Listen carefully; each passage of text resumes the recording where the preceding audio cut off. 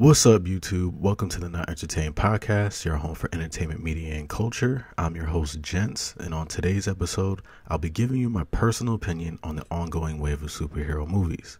It's no secret that we're in the quote-unquote age of superhero films. 20 years ago, superhero movies were few and far between, but for the last 6, going on 7 years, somewhere between 3 to 8 superhero films are being released per year, and 2019, 2020, and 2021 will be no different.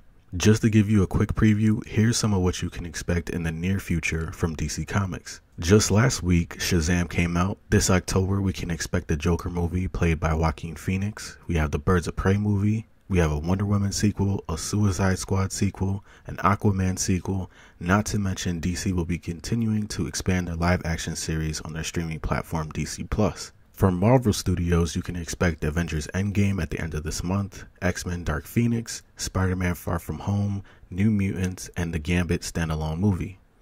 Even Dark Horse Comics and Image Comics are getting in on the action with their adaptations of Hellboy and Spawn respectively. If you're looking for a full breakdown of superhero movies that are on their way so you can mark your calendars, go ahead and check out Collider's article. I'll be posting a link to it in the description below, and shout out to them for their help in compiling that list. So now that you got an idea of what's coming over the next 2 years, there's some questions that we got to ask ourselves. The most obvious question being, when is enough enough? How many more superhero films will it take for you to become less excited for their release? Will it take 20 movies, 40 movies, or are you on the opposite side of the spectrum where you want as many superhero movies in theaters as possible? For me, I could say I'm more in the camp of the former. As great as this initiative has been to bridge the gap between nerd culture and mainstream culture, I think it gets a little tiresome after a while, especially in 2 instances. The first instance being quality control. I won't name names, but it's clear that no matter the studio or the comic brand, not all superhero movies are created equal. On top of that, it's clear that with these movies, we're talking big money, millions of production budgets, and hundreds of millions at box offices.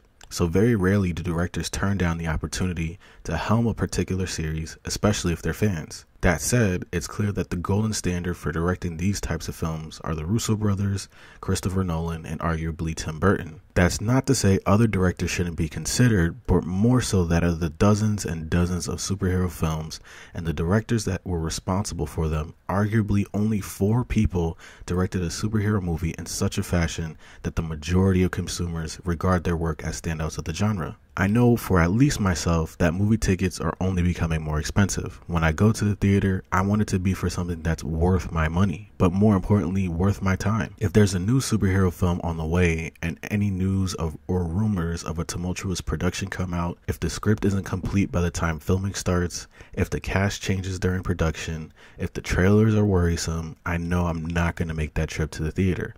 I'll wait till it's available on cable or a streaming service that I'm subscribed to. The more that happens, the less willing I'll be to take a risk on an original hero film, a new director, or first-time actors. The second instance, and this may already be happening, but I don't want production studios to latch too tightly to this trend. I'm concerned that the potential for the next money grab with the superhero film will shut out an opportunity for another film from a different genre. It's a little bit of an exaggeration, but I don't want to go to the theater in the near future and my only options for a film are superhero movies. We need a balance of all genres to give us a break from the wave of superhero films. I don't want Legendary Studios, New Line Cinemas, Lionsgate, etc. to stop investing in other film genres out there just so that they can get in the next superhero lottery. Another question that we need to ask ourselves is whether or not we, the consumers, believe that the theaters are the best medium for this content.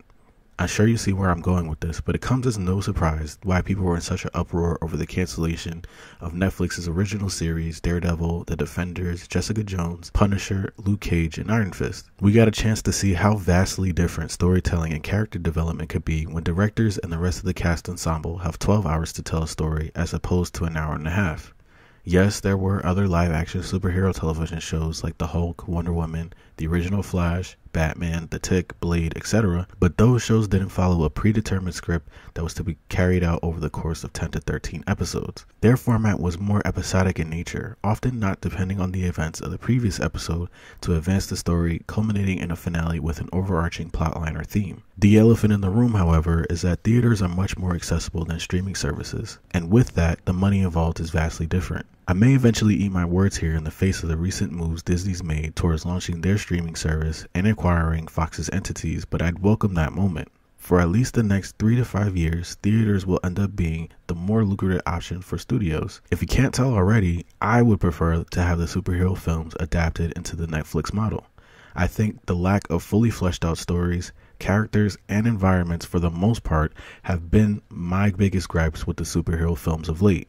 Most recently, my experience being with Captain Marvel. I believe an added bonus of this format would be that it would put a curb on double casting, where the same actor is called upon to play 2 different roles in a comic series.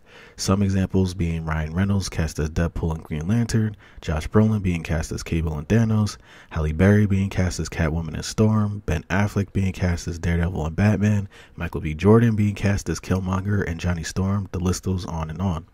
I can't imagine actors being double cast or replaced multiple times, as with the Hulk and Spider-Man movies happening in this format.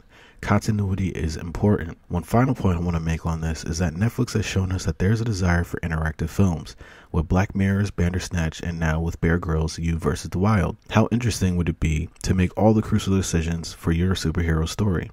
Who would you protect? Who would you harm? Who would you forgive? The possibilities are endless. For the directors that are feeling extra ambitious, why not take your script to video game developers? Video games have been influencing films for decades. Take your pick with Mortal Kombat, Tomb Raider, Street Fighter, Rampage, Doom, or Resident Evil.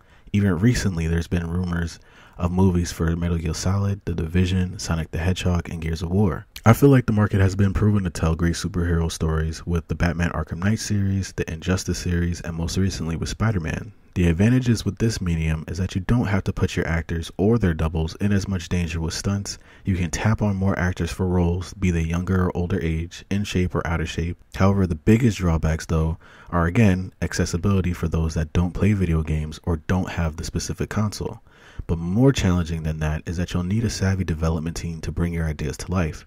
Very difficult to get right on all fronts, but absolutely possible. Alright guys, I'll leave the conversation there for now, but I want to hear from you all. Are you enjoying this trend of superhero films? Which film are you most looking forward to, and what did you think of Captain Marvel? Be sure to put your thoughts and reactions in the comments below, and I'll be sure to respond. As always, be sure to subscribe to the channel and follow us on Twitter. Thanks for your time guys. Peace.